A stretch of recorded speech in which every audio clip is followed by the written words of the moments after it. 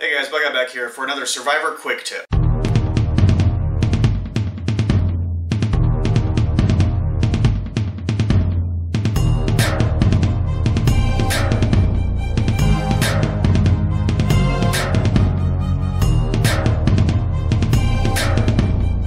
Today's quick tip is going to be about being found, specifically with the SOS pattern. Now, although we talk about bugging out and staying away, staying hidden, one of the most common survival situations is actually going to be being lost or being stranded and needing to be found. One of the easiest techniques and one of the oldest techniques for alerting people is the SOS pattern. If you guys aren't familiar with that, that's the Morse code pattern. I believe it was originally Save Our Ship, some people use it for Save Our Souls, but either way it means I need help, please come rescue me. SOS is a pattern and it can be done a ton of different ways. It can be done visually, it can be done audibly.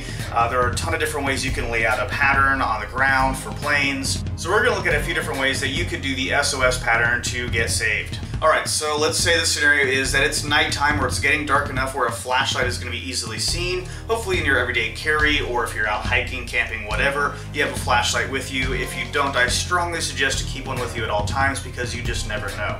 Now, there are a bunch of flashlights, and one of my main flashlights in my Bug Out bag actually has a setting on the flashlight that has an SOS pattern. For all intents and purposes, since that's not 100% common, I'm going to show you how to do that with a flashlight. This one has multiple settings. It's got your bright, your brighter, it's got the strobe for disorientation, but it doesn't have the SOS pattern, and you can't just click through to do the SOS pattern.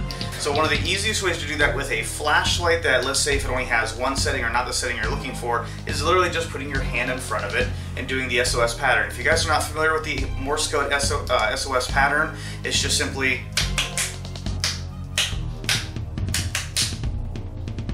alright, so with a flashlight you could just do this.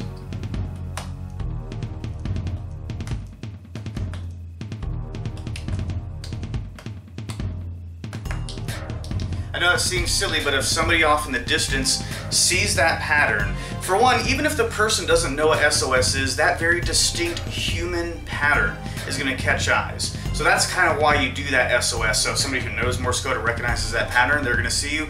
Even if they don't, they're going to say, that seems really weird, we need to go see what's going on. Now, same thing when we're talking about doing it with audible. One of the easiest ways is if you still have the energy, you're up walking around, you're like, man, I really just, I need to get out of here, I need help. If you can clap, again, just audio, just something that simple. Again, it's very human, it's a pattern, and it's going to catch people's attention. Another idea is to have with you some kind of a whistle, or you can of course get one of these things. I got this actually from Millennium Guy Gear, I believe it's called. I'll put up a link here. But it's a paracord bracelet. It's got a few different things in here, but it's got this little emergency whistle. Now, this is not, I've used these whistles before, and they're not super loud. They're not awesome whistles. I keep a specific survival whistle on my backpack. But if this is all you have with you just while you're out and about, you of course can use this to kind of do the same thing. Now with this particular whistle, it's not going to be the easiest to try to do the SOS pattern because these things actually do take a good bit of force to be able to get a high pitch, so trying to do that pattern might not work so well. So if you have something like this, I probably would suggest just doing it like a boat swing or something and just to kind of get people's attention. That's your quick tip for the day, and thanks again, and please subscribe, like, and share, and as always, be prepared.